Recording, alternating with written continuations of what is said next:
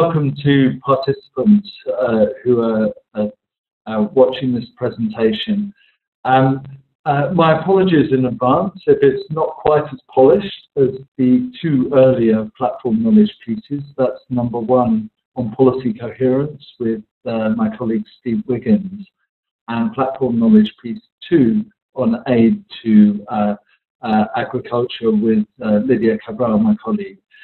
Those are both on the website. As Monica was saying, those were beautiful presentations, and they were reflecting projects which had really been completed substantially. This is going to be less polished because we submitted a draft report a week ago, but it has the real benefit that there's now 2 weeks before we start finalising the documentation, so we really can respond to the comments that you make to me at this presentation and subsequently. So our ears are certainly open for your comments. Just moving quickly on, the structure of the presentation very much follows the structure of the report that's been circulated. I'm going to talk a little bit about policy, private sector response to that policy change, and how donors have supported private sector development. I'll then just touch on some emerging conclusions and recommendations. So if we just start at the beginning, I've got 2 introductory slides, really just bringing everyone up to speed of why we're doing what we're doing and where we are in the process. The aims of this platform knowledge piece are really simple. It's to understand the role of the private sector in rural areas and to help donors engage more effectively. Now, this is obviously a huge question. So what we did to try and make it more manageable was to turn it into bite-sized chunks. And you'll see the 4 research questions. In brief, we looked at policy change over the last 30 years or so and how that's impacted on the private sector activity in rural areas. We've looked at the private sector response, how donors tried to stimulate private sector development, and the implications, which I imagine would be the key part for a lot of the members looking at this presentation, the implications of these findings. So, our final introductory slide is really just to give you a flavour of what we've done, what the empirical basis of the comments that I'm making this morning are. I think the really rich empirical evidence for our work is based on 5 country case studies. As you'll see, 2 in Africa, 1 in Latin America, and 2 in Southeast Asia. Very different types of country, very different policy environments. Extremely interesting comparative exercise looking at the data from those studies. Now, these studies are really rather detailed, extremely rich evidence, and they will be published and available to everyone on the website in the form of a working paper. And thanks to colleagues that have already started commenting on those documents. So a lot of the data comes from those 5 country case studies. In addition, we did what we call cross-cutting work. John Howell worked on public policy. My colleague Alberto Lema worked on a global survey of private sector activity in rural areas, and Karen Ellis worked on the donor survey. So that information is all substantially complete now. And the only thing remaining is the most difficult bit, which is actually pulling all of this together. We've obviously had synthesis workshops within the Overseas Development Institute team. We've also, 2 weeks ago, presented our emerging findings in Rome at IFAD, and a number of the membership joined that presentation.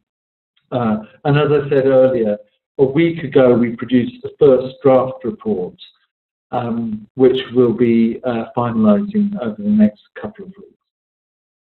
So that's enough of the introduction. Let's move on to the next slide. Sorry, could I just take that? I'll just turn the phone off. There we go. So we're looking now at the policies. We've summarised the policies which are which have driven the private sector activity in rural areas since 1980. There has obviously been a general rolling back of the state in terms of market deregulation and trade liberalisation over the last 30 years.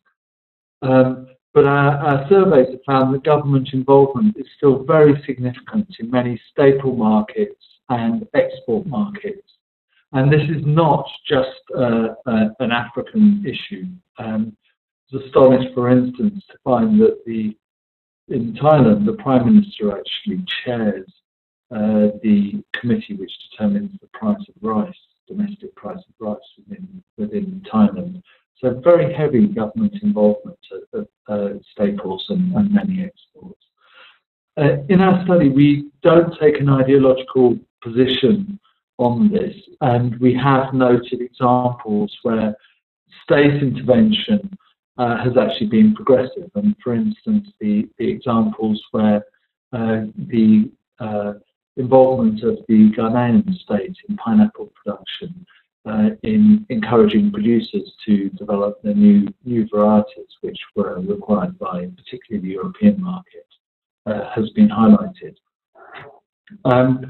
Now, the most important aspects of deregulation in terms of private sector response have been the policy changes in terms of external trade, the macroeconomic management, and state support for growth. But if we look at agriculture, it's often not benefited much from general private sector support, for instance, through foreign direct investment, where actually now the evidence from Asia and Latin America is that really highlights the importance of the public investment in hard and soft infrastructure, which very often the private sector will not provide if the state retreats. So the point is that the private sector agenda should not be reduced, in our view, to just looking at small, quick market development interventions. Moving swiftly on to the 4 slides on the private sector response. I think in terms of the global survey, one of the striking features was the dynamic growth in the agricultural activity in many rural areas. I include on this slide just an example, which is coffee in Vietnam, where output went from very low level to Vietnam being the second largest producer of coffee in the world in a matter of 10 years. Not only did output increase very fast, but also you'll see from the graph, productivity has increased dramatically, and yields have doubled over the last decade. Now, moving on to the question of who is investing in rural areas. An extremely difficult statistical question, we found. We got quite a lot of information about small parts of the picture, and in terms of this middle line here, let me see if I can point with the arrow. The investment of foreigners, both in terms of foreign direct investment and also overseas development assistance, We know really rather accurately what that is, and we know that it's a tiny fraction of the agricultural value added for developing countries. In terms of the much more significant flows of investment into the agricultural sector, we know a bit about domestic public sector investment, which is from IFPRI. We know that about a third of the agricultural value added is from the public sector in developing countries. And we know very little about the other 2/3, which is the blue bit here, which is the domestic private sector. This is clearly this is a residual category. No one's measuring domestic private sector investment. It's just the gap that when you take an account of all the other sources of investment, what's left.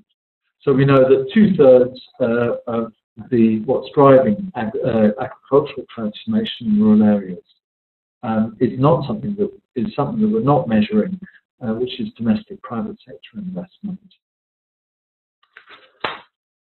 Moving swiftly on, and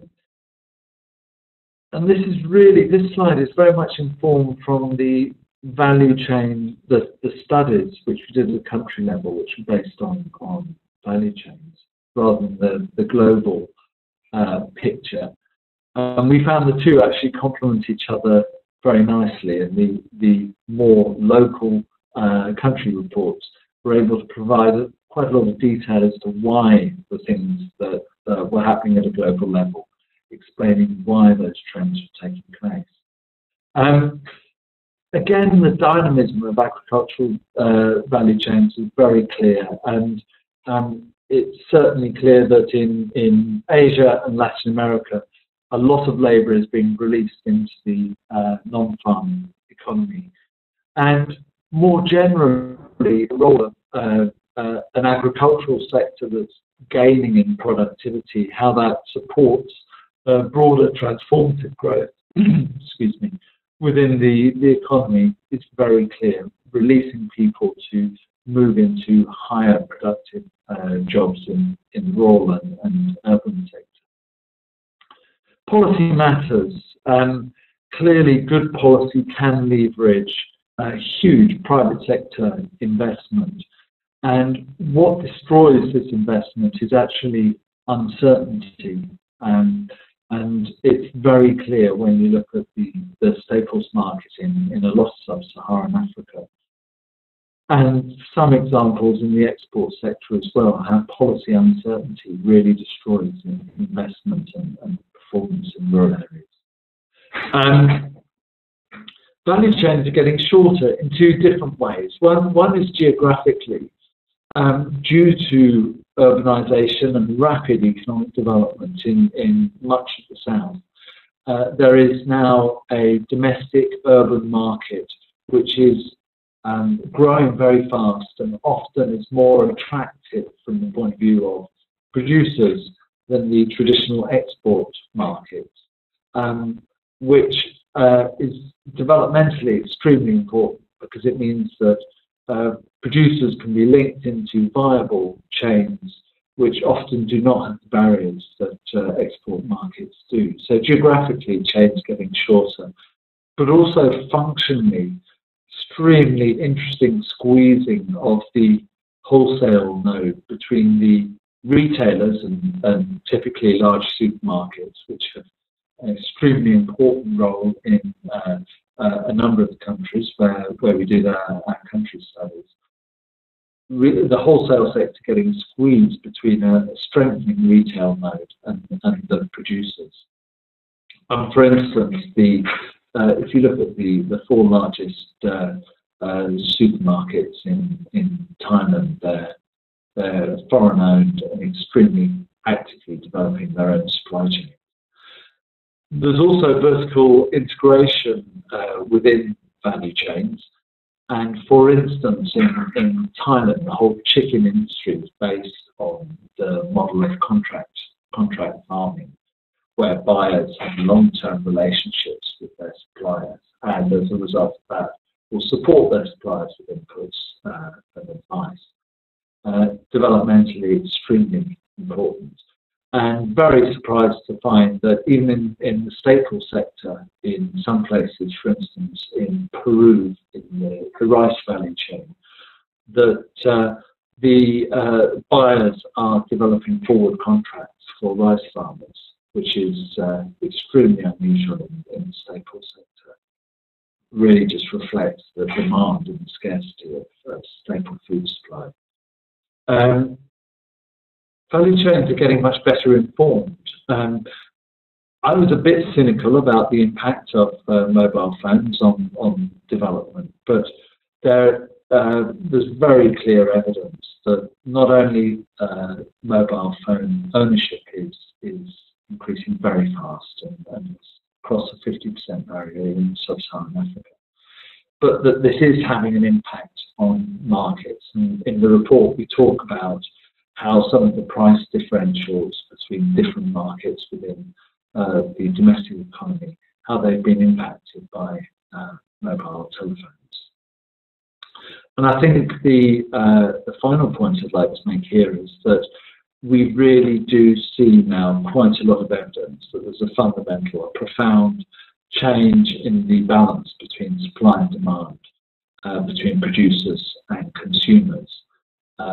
Obviously, most clearly demonstrated during the 2008 price hike, but actually subsequent to that, that producers are getting a much better deal, and the market is looking for their output from smallholders. And again, some really interesting work by Michigan State in Kenya, Malawi, and Zambia, demonstrating the lengths to which traders are now going to some of the most remote villages to try and secure their supply chains. And I guess finally, why does any of this matter? Well, I think it matters to us from a development perspective, because agricultural growth is very pro-poor, and there's good empirical evidence to show that. And specifically, it's pro-poor in the sense of targeting the poorest, the below $1 a day household income level. Once you get above that level, other non-agricultural sectors come into play, but below that level, it is agriculture which can target those households. So, moving on, the rationale for working with the private sector, which is, I guess, implicit to our work. I'm sorry. Can I just pull the phone out of the socket?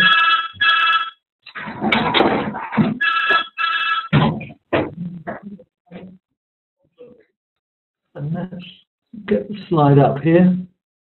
Great. So the point is here that what we're developing is an implicit rationale for donors working in the private sector.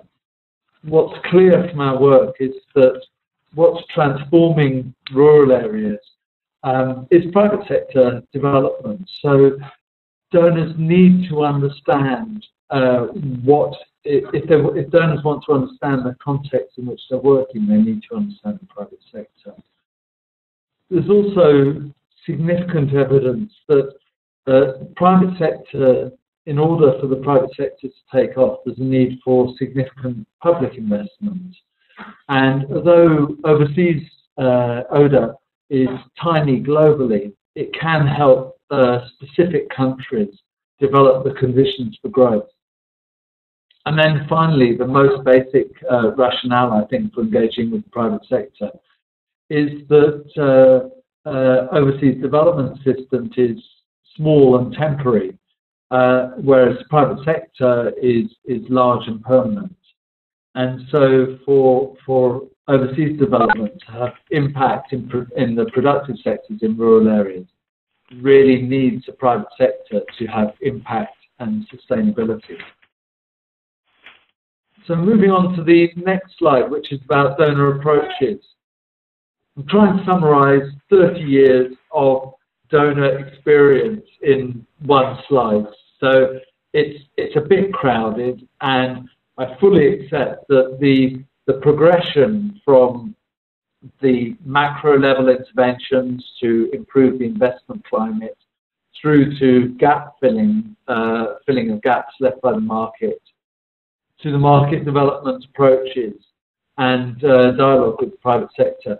I fully accept that some of the interventions I'm going to talk about are not exclusive to one of those categories, and also that it's not a linear process, because clearly there are elements of some of the early work which should be, well, are and should be carried through into the present and future.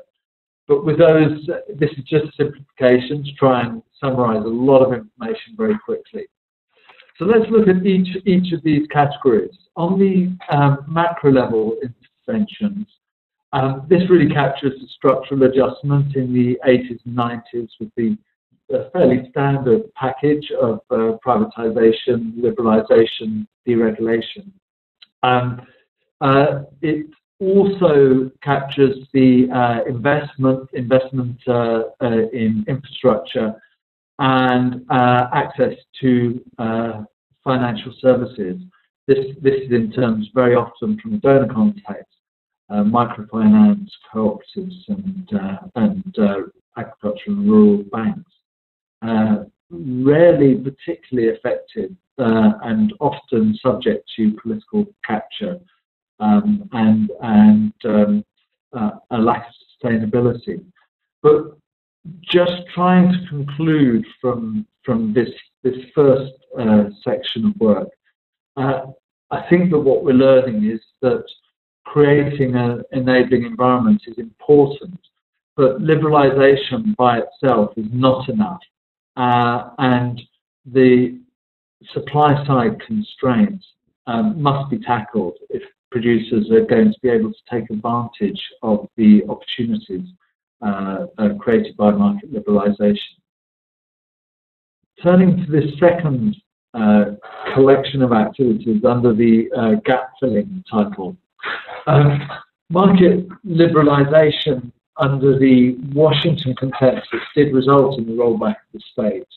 And very often, as we've already mentioned, markets failed to develop as expected. And donors have often walked into that space to fund or subsidize activities that were under-provided by the market. And I've given a couple of examples here where often very high returns actually to research investment, but I think clear evidence it'll be substantially under-provided by the private sector. Similarly with the extension services, where the dissemination of good agronomic practice to rural communities is very much a public good. There are spillover effects, and so there's a strong rationale for public investment in this area. And some very interesting work looking at the private provision of extension services has been done recently. In terms of input subsidies, quite a contentious area here. Clearly, modern seeds and fertilizer can significantly increase agricultural productivity, but the market remains weak. So donors have quite often supported input provision and often channeled subsidies through government. There are successes, and Malawi is the frequently cited example, where the direct subsidy of fertilizer has resulted in significant increase in output by smallholders. There are other examples where this has proved to be quite costly and difficult to target and can undermine the private input markets. I think generally, though, we do need to make the point that the rationale, the economic rationale for subsidies is less strong for input subsidies, where the benefits are a private good, rather than as compared with research and extension services. And similarly with business development services, this is a bit of a catch-all covering a whole range of training, consultancy, information technology. And the donor committee for enterprise development has reviewed the provision of BDS and found very often that direct support is rather ineffective. There are fairly few benefits generated by that, and that the interventions are often not sustainable. And the general recommendation that agencies should facilitate markets for BDS, not subsidizing the direct delivery of services themselves. Turning to the market development approaches, markets for the poor, or M4P, has emerged as an important approach over the last decade. It's a response to what many agencies saw as the failure of the traditional subsidy for enterprise, and really a need for greater impact and sustainability. The charge that the M4P approach makes on traditional approaches is that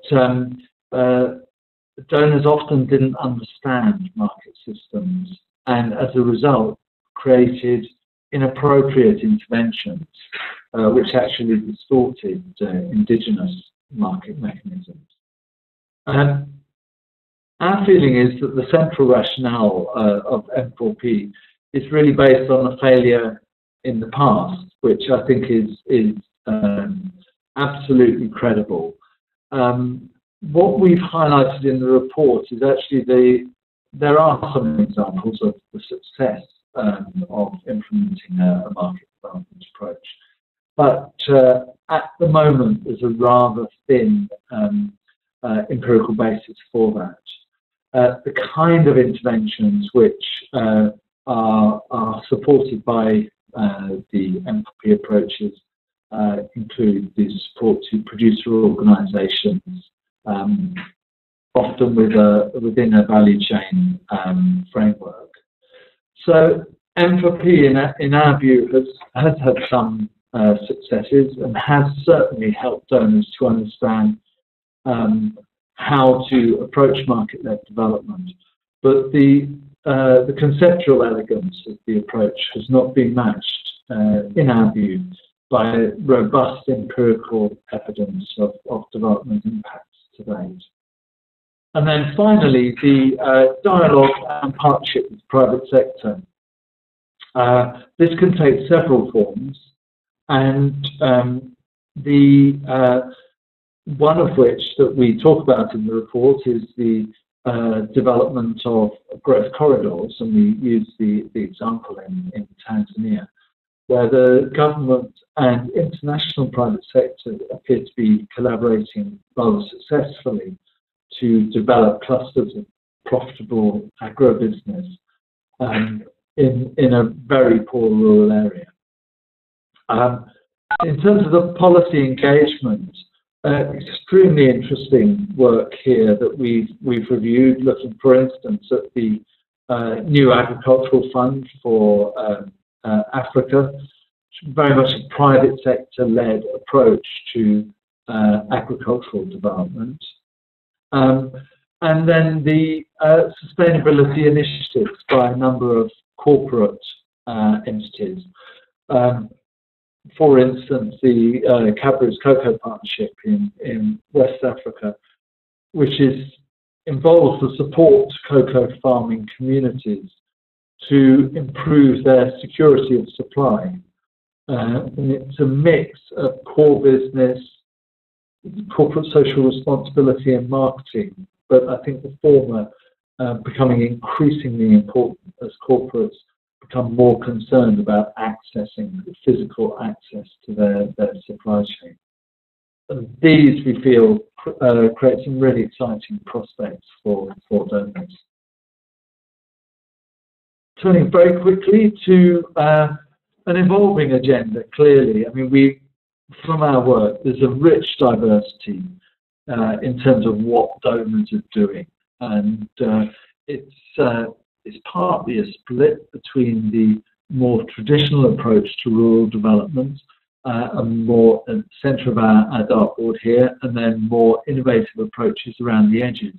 But also, even within the more innovative approaches, we have clear differences. We have GIZ, which is working with individual companies, providing financial but increasingly technical support to large corporates. We have the market transformation attempts of IDH, which is the Dutch Sustainable Trade Initiative, which is working on a subsector level to transform whole subsectors from the market end and follow that back into the source markets. DFID is clearly very strongly linked to challenge funds. The African Enterprise Challenge Funds are a very obvious example, co-funded with a number of other donors. And then Swiss Development Corporation, which we think has really taken the market development philosophy and integrated it most closely into its actual development program. So the point here really of this slide is just to say that donors doing lots of different things, and there's a lot of innovation out there with donors exploring different approaches to working with the private sector. Now, in terms of our conclusions from this donor work, it seems that there's been a pretty mixed impact in terms of donors working with the private sector in the past, and this mixed history certainly has not made it easy to motivate for increased funding for private sector development activities. There are several different market-based approaches that are being tried. They look promising, but they do have a very weak evidence base in terms of their effectiveness.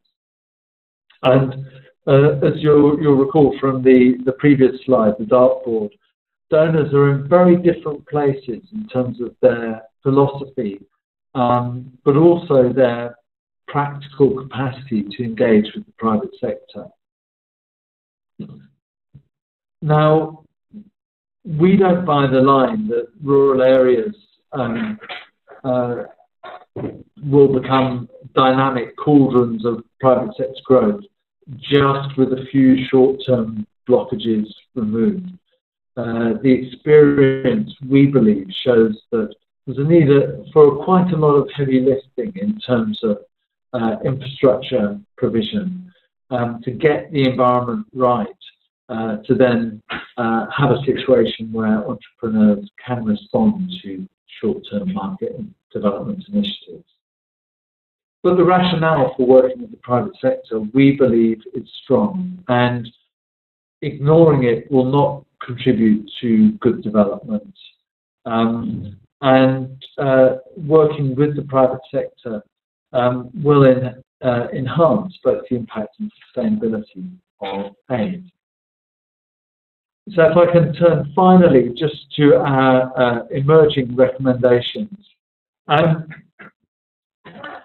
It's not easy or clear cut, but we believe that the case for donors working more closely with the private sector is very strong.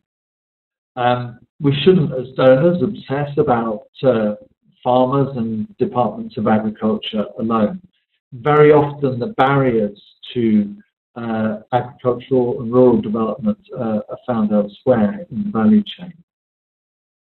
It's not just about short-term market interventions. Very often the expensive long-term provision of infrastructure is important also. And engaging with the private sector does imply very big changes in the way we do aid. And we're talking about working with people with very different backgrounds. We're talking about different instruments, different approaches to delivering aid. So the change of required from working more closely with the private sector is actually rather significant. And in terms of the global donor platform itself, this is new territory for many donors, and it is really important. And we think the platform has got an important role here to share credible and honest information about what is and is not working. We feel very strongly that the platform should partner with complementary initiatives. So we mentioned here the DCED, particularly in terms of impact assessment and market development approaches, but also CADAP in terms of a strong focus on private sector development and infrastructure delivery. And the big issue really for us is how to make changes to allow for a more effective engagement between donors and the private sector. And we think that some of these softer institutional innovations, the platform is in an extremely good position to support those. So I've come to the end of the presentation. Thank you very much for listening. And I've tried to summarise a huge amount of information in a very short time. So very, very welcome to listen to any comments or questions that you have from that. Thank you.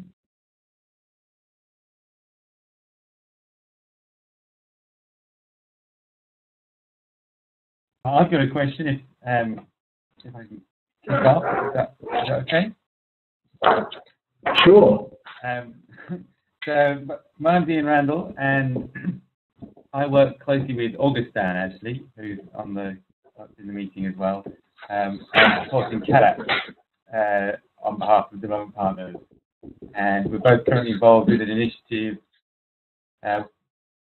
with the World Economic Forum and the African Union, who are looking to support essentially a sort of rollout of the kind of initiative that we've seen at SAGCOP, the Tanzanian example, in which there's a dialogue between kind of countries around developing an initiative in country and also attracting the international private sector as partners in supporting that. Yes. And we're actually coming up to a meeting in November where there'll be 7 countries, including Tanzania and Mozambique, who are sort of meeting with the private sector to explore options. Now, with that, I was struck by one of your earlier slides that had the influence of foreign direct investment was a tiny sliver across the top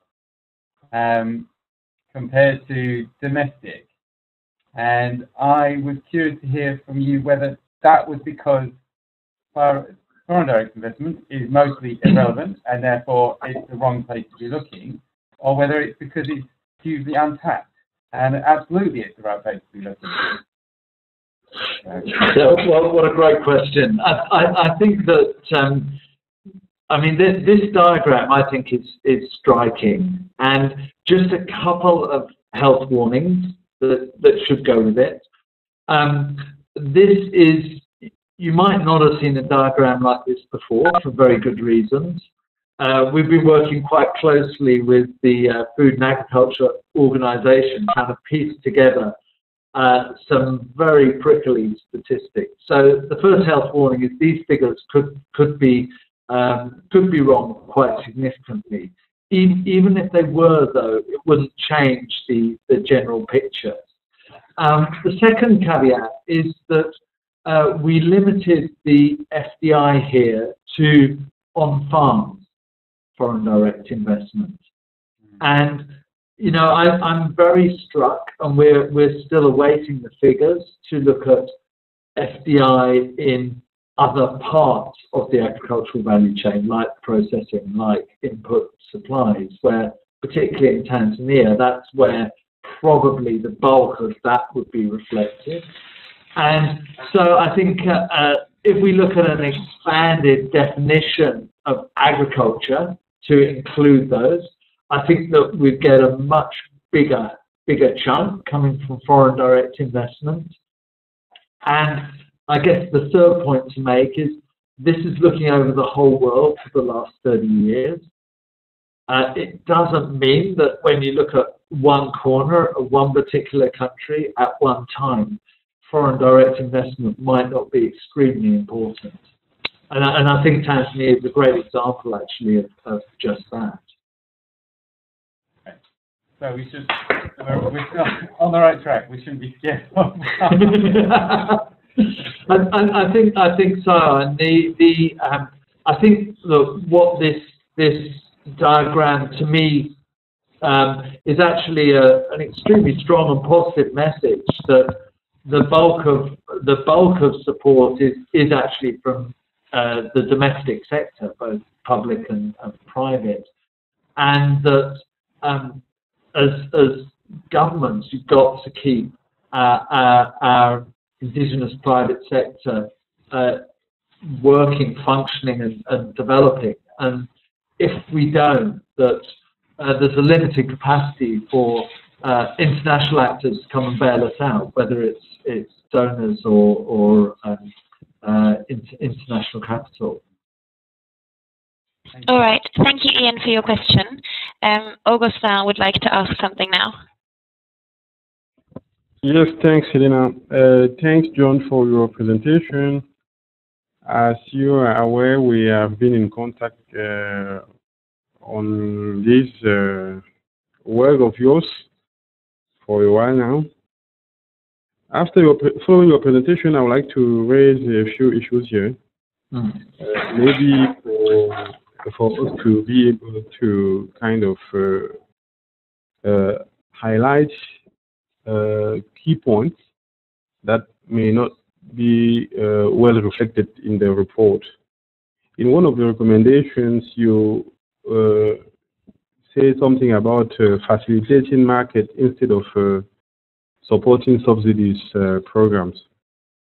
I wonder whether you are aware of the subsidies debate triggered in with regard to the decisions by the government of Malawi and in a few countries.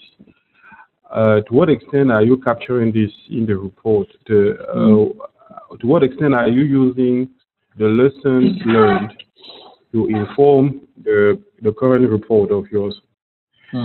That's the first issue I wanted to raise. I must be honest to say that the only part of your report I read is the Ghana report and the Tanzania report. I haven't yet read the draft report that was included by Monica some time ago. But I read your PowerPoint, and I now listened to your presentation, and I also have one question. Maybe it's already captured in your report, but maybe I still have to raise it here to make sure that we don't lose it. We're now talking about environmental, about climate change and everything that has to be climate smart and so on and so forth. If you look at the environmental issues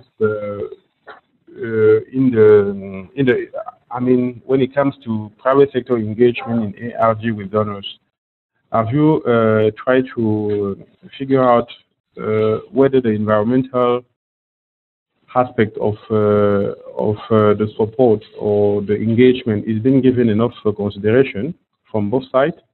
I mean, donors and private sector actors. The third question I would like to ask concerns the recommendations as well. You said something about the enthusiasm within the donor community for engagement with private sector. I would very much like us to have a sense of whether there are a set of determinants of for enthusiasm. I mean, to kind of analyze the enthusiasm. How do you see whether a specific donor is quite enthusiastic when it comes to engagement with the private sector? Yeah. I think for now I will stop there. I have two more comments, but I'm sure as we discuss certainly you will address them, or I will have to bring them out. Thank you. Brilliant. Thanks very much indeed, Augustine. Really searching questions there. On the issue of subsidies and inputs, I'm well aware that this is a really it's an area of very active debate at the moment, and I talked about the Malawi experience. I think quite deliberately to show that what we're not doing in this report is trying to take an ideological viewpoint. I mean, clearly taking a specific ideological market development approach. Everything about the Malawi fertilizer subsidies should tell you that it shouldn't be a good idea. Yet there's very clear empirical evidence that in many ways it's been extremely successful.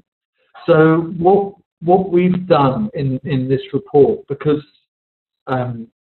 it is very ideologically contentious with the whole subject matter, is to base our work very much on the empirical evidence. So we have mentioned Malawi in the report. We will be strengthening that. And I think contrasting it, for instance, with some of the approaches in Kenya, where rather than directly providing subsidized inputs to farmers, there's been more of a development of input markets. And not making a judgment about which one is good and which one is bad, but just saying these are different ways of approaching a very important problem, and to highlight weaknesses in both. So what I wouldn't like to come out of our report is a hardline market, narrow market development approach is the only way to succeed, because we have looked rather carefully at the evidence, and I don't think the evidence supports that. We're trying to develop a more nuanced story about different approaches working in different situations, and that actually it's not helpful to have a strict adherence to any one conceptual framework. If I can move on to your second question, in short, no, I don't think we have looked significantly at all at environmental aspects. To be honest, the scope of the study was so broad that we found it quite difficult to turn it into something manageable from a research viewpoint. I agree that it's an extremely valid question on the environmental aspects of rural development policy, and I think there's very important both in terms of finance going into the sector and policy development, but we haven't dealt with it in this project, and we saw it as being outside the scope of the project. Obviously, I'm happy to discuss that further if you wish.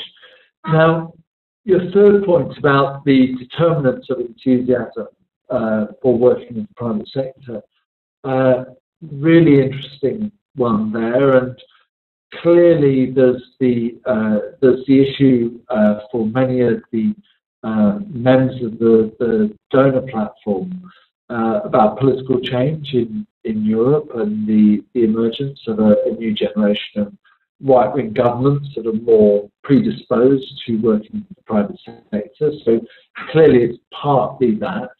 I think it's partly actually something that's been happening within the development sector for quite a while, where people have been thinking that just for in terms of development impact and the sustainability of that impact, that it's important that donors work with the private sector.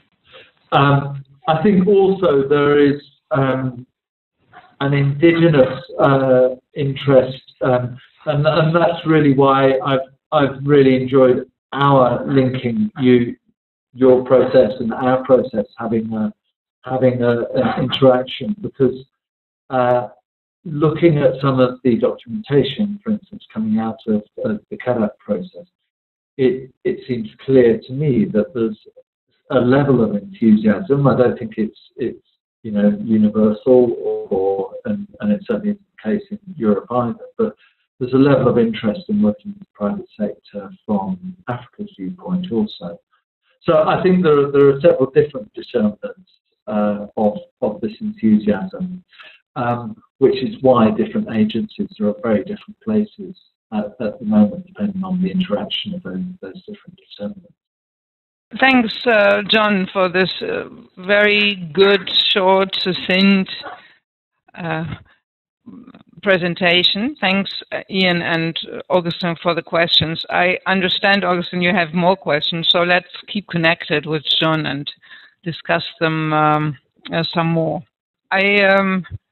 I found some of the findings, you've whittled them down to really clear statements now. I found that interesting. And I think we might even tease this presentation, which will go on the web after we've cut out the few telephone rings, with some of those quotes, like liberalization by itself is not enough, direct support is often rather ineffective, exciting prospects for donors are in the new PSD approaches. I hope that will tease and get some reaction, and I very much hope that we will have that discussion even next year beyond Busan, as I said in the beginning. Yeah. Thank you very much.